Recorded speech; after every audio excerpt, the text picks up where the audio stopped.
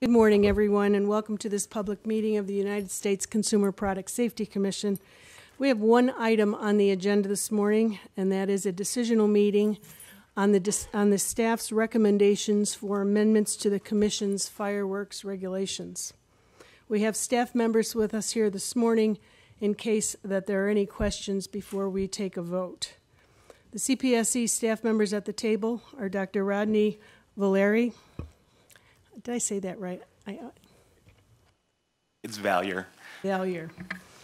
Dr. Andrew Statnick, and who is the Associate Executive Director for Lab Sciences, and Ms. Meredith Kelch, Office of General Counsel. So welcome to all of you, and thank you for being here. And thank you for I know we've all had questions over the last year and a half, 2 years, and appreciate your availability to answer those questions. Each commissioner may have up to 5 minutes for staff questions, and we'll go multiple rounds if necessary. Following questions for staff, we will turn to consideration of staff's recommendations. So I will begin with the round of questions, and I don't have any questions at this time. Commissioner Adler? Thank you very much, Madam Chair, and I just wanted to show everybody that this has been a weighty issue, if nothing else, physically and metaphysically. And I only really have one question, and that's just, I forgot where things stand with the DOT standard. Has DOT now officially developed a standard that reflects what the APA requirements are for fireworks? To my knowledge, DOTs, they put out a notice of proposed rulemaking, which is similar to what the staff proposed in this briefing package. It's currently in the comment period, which closes October 15th, I believe. So the DOT reflects what is in the staff briefing package, which would mean allowing a contamination level of metallic compounds up to 1%? So the updated APA standard 87-1, which is what DOT is now proposing to incorporate by reference in place of 87-1, includes a 1% contamination allowance in the appendix to the APA standard. The appendix specifically has a statement saying it is not incorporated by reference by DOT. So given the short nature of the NPR DOT put out, it's not clear whether they would be explicitly incorporating by reference that limit or sort of indirectly by incorporating by reference the APA 87-1A standard, which includes that in a non-required appendix. That is a brilliant exposition of the law. It adds to my general confusion about this, but I very much appreciate it. Thank you. I have no other questions. Thank you. Commissioner Kay? No questions. Thank you, Madam Chair. Commissioner Biacco? I do, thank you. We were all here about this time last year, and at the end of that hearing, I had asked, I said I would be interested in getting some more data because at that time, my understanding was that we had talked to 20 or 30 people following up from some of the NEAS data that we had, and that I was hoping that we could get more data because, and I'm reading from the transcript, because at this point, it strikes me as a lot of the recommendations that were made are based on a very small data point. I think I counted 26 times that the staff used either cannot quantify, unquantifiable, and so forth. And so I was hoping that we would get more data. Have we gathered any more data since the last time we met here? No, we have not. Okay, thank you. That's all I have. Thank you. Commissioner Feldman? Thank you, and thank you for holding the meeting this morning. I just want to thank staff for all the hard work that they've put into this. It's voluminous, and clearly a lot of effort has gone into preparing the briefing package that's come up. I have no questions at this time, and I'm going to reserve the right to offer a comment for the record at some point later on. But having no questions right now, I think we can keep this moving. Thank you. Having heard no further questions, staff is dismissed. That was easier than probably you anticipated. And again, just to comment on behalf of all my colleagues, thank you for all of your work on this package. Run as fast as you can.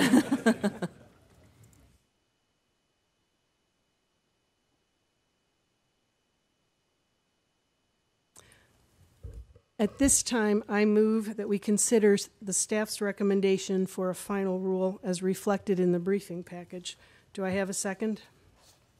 Second. Thank you. I wish to explain one point about my motion that is before the commission. If we approve the staff's recommendation for a final rule today, then the Office of General Counsel will prepare the text of a Federal Register notice. It is my understanding that the text of the Federal Register notice would return to the commission for a further vote. Under our rules, however, there would be limitations on the extent to which that text could be modified. Therefore, I understand that one or more commissioners may wish to amend my motion so that there is more flexibility to change the text of the final rule. Is there an amendment to that effect? There is, but before I offer it, Madam Chair, if I could just seek a clarification, what would the limitations be for the commission? So it sounds like we would definitely see it again, and we would definitely vote on it again. I'm just not clear what the limitations would be. If somebody could explain that, please. We could have General Counsel, rather than me giving you my opinion, we'll ask General Counsel to opine. To briefly summarize, the limitations are that the vote on the Federal Register notice would not be of a substantive nature so as to change the underlying action of the commission.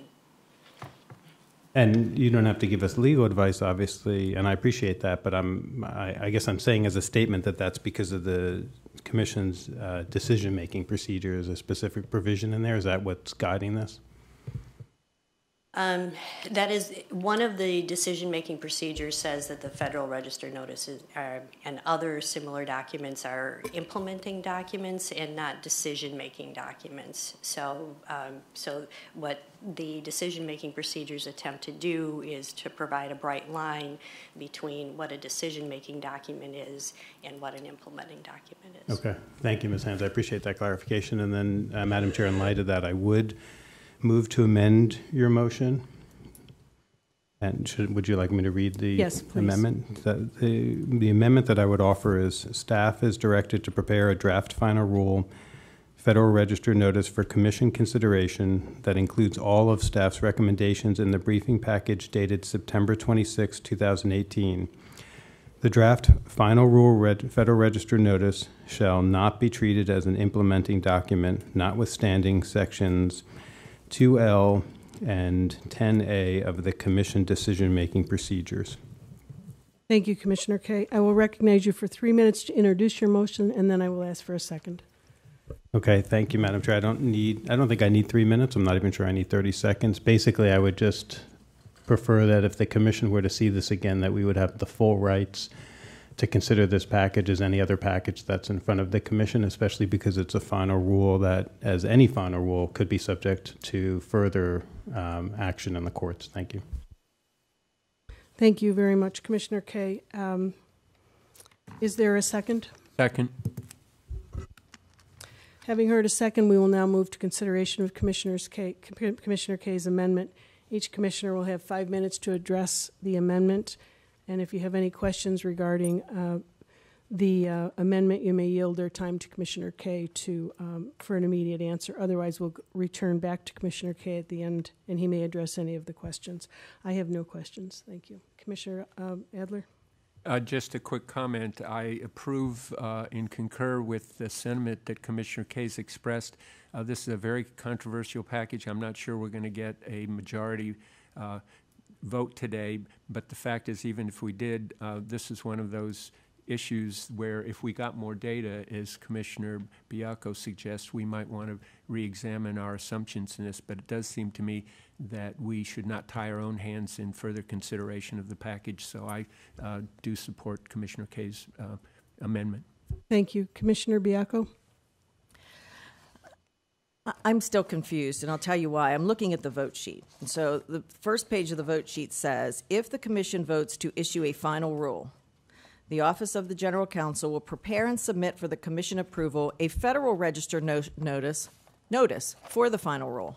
And then here are our choices for voting. Approve the final rule as recommended by the staff's package. That doesn't, in my mind, doesn't square. Another choice is approve the issuance of a final fireworks rule with the following changes. do not approve the issuance of a final rule or take other action. I'm having trouble squaring the choice of approving a final rule and putting it in the Federal Register. Is that directed to me? It's directed to anybody who can answer or help me with my confusion. Okay, well, why don't I start, and then if somebody else wants to jump in, because I'm going to explain it vis-a-vis my motion or my amendment, and if somebody else wants to explain the larger procedure, that's fine. So from my understanding, what we are doing today supersedes what's on that yellow paper, because that was drafted and gave us different choices, and we're considering something that's a binary choice in essence, or would be under the motion that was presented by Chairman Burkle. Wait, let me stop you. Sure, So of course. when was it superseded? Because this is still the same piece of paper that I had from a year ago, and we haven't done a thing since a year ago except schedule this hearing. So that's what I'm confused. Where's the superseding? Yeah, I think it's just the difference of when we try to vote by ballot versus voting in person here. It's just the sequencing of the votes has to be different, because you can't just take a menu of choices and just sign your name to one of them. So it's the same substantive issue. We just have to amend that process to deal with voting in a decisional as to voting on paper.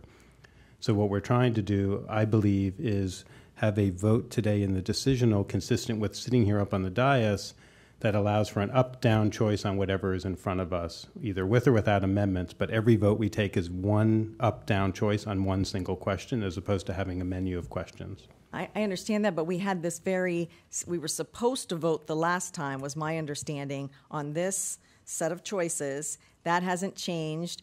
I've been giving nothing new, and now I come today expecting to vote on these choices to hear that it's been superseded and we're going to do something differently, and I don't know where that came from. Yeah, I'm and like I wondering said, if that is, going to be sustainable at all. I just think it's the difference, like I said, between trying to work a ballot sheet or a sheet where we vote on paper versus having to fit it into a decision. I don't think it's anything more than that from my perspective, but if somebody else wants to jump in, they certainly can. I would only offer that we have before us staff's recommendations for a final rule. If we vote up or down on the package, then we vote up or down on accepting staff's recommendations. And what's here before us this morning is when the package came up, it didn't have a Federal Register notice. So I think that is where some of the confusion is. We're voting that Federal Register notice for the final rule come back to the Commission. And it's my understanding your amendment will provide the Commission the ability to have a look at and perhaps have more the ability to engage and to make changes in that Federal Register notice, whereas the current my motion would not allow that flexibility. Correct.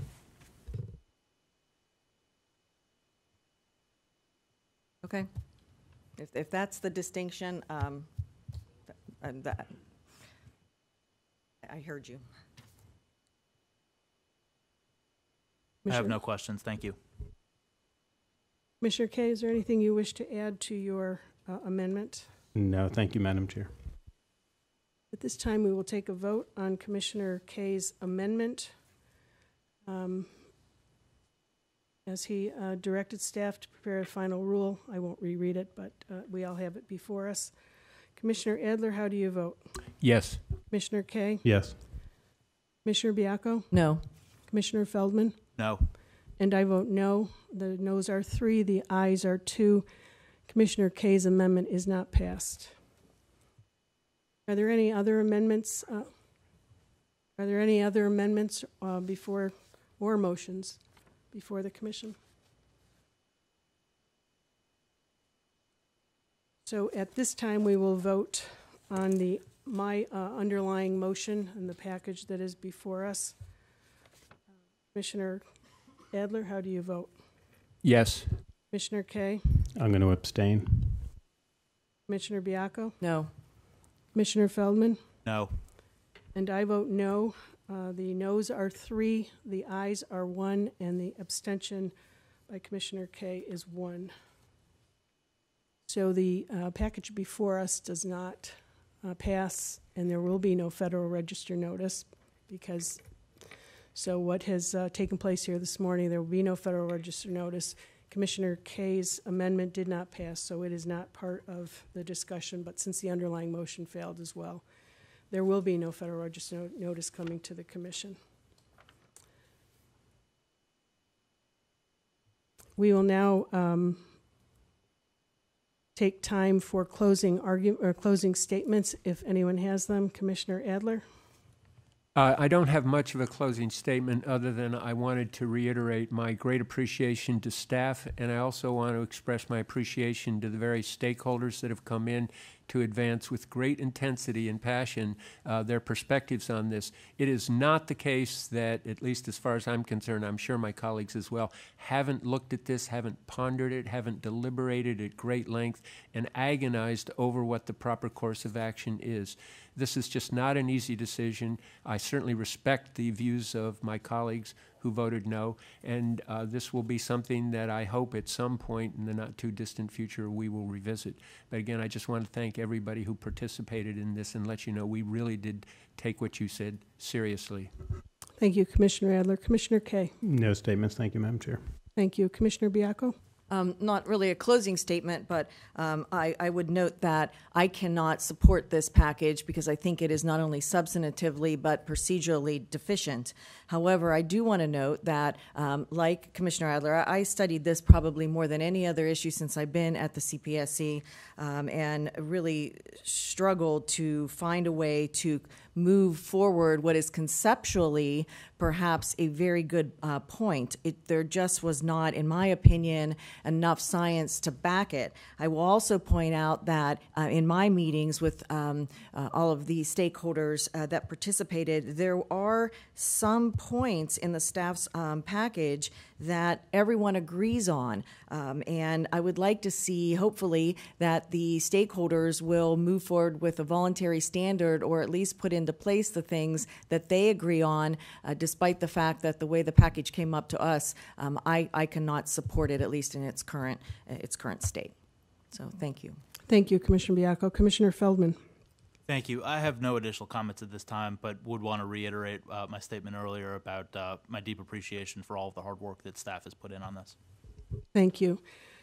Thank you again, as heard by my colleagues, to the staff for all of their work on this package. And to Commissioner Adler's point, this is an issue that we've had a tremendous amount of engagement from the stakeholders. They've provided a lot of clarity on this issue. We had a public hearing on this issue, and it is not one that any one of us took lightly or didn't understand what was trying to be accomplished. And so I just want to thank all of the stakeholders for their role, for all of their feedback, for taking the time to come meet with us as well. Thank you to the Office of the Secretary, Office of the Executive Director, Office of General Counsel, and to Rock Grant, our audiovisual specialist, for facilitating this hearing. At this time, we will conclude the public meeting of the United States Consumer Product Safety Commission. Thank you very much.